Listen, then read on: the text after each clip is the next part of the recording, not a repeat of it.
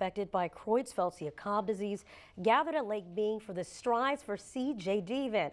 Our own Eyewitness News reporter Tim Johns is here live to tell us why that event has such a special meaning for people here in Bakersfield. Tim?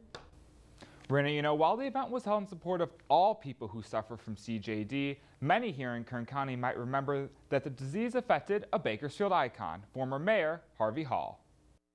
On Sunday morning, it was Bakersfield's turn to participate in Strides4CJD, a nationwide event that looks to raise awareness for people suffering from Creutzfeldt-Jakob Disease, a disease that causes proteins in the brain to misfold, leading to rapid mental and physical deterioration. Here in Kern County, many people came out in remembrance of former Bakersfield Mayor Harvey Hall, who died from the disease earlier this year. It's very emotional for me, just knowing that everybody is here for him and for me, and they've come out on a Sunday and they've worked so hard to put this together.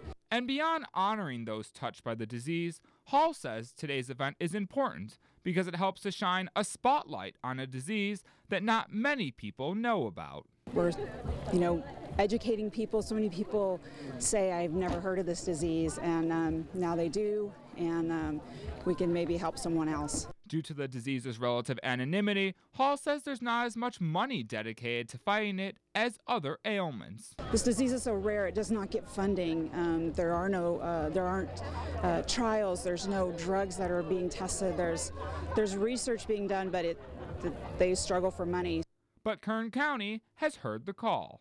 And of all the 16 cities nationwide that held Strides4CJD events, Bakersfield was the one that raised the most money.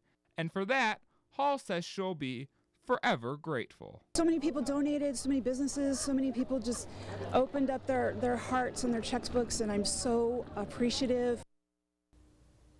And all of the money raised will go to the CJD Foundation's General Fund, which helps with medical education, family support, and research programs for those affected by the disease. Reporting live in studio, Tim Johns, Eyewitness News. Our Tim, thanks for that story. Well, coming up for you at 5 o'clock.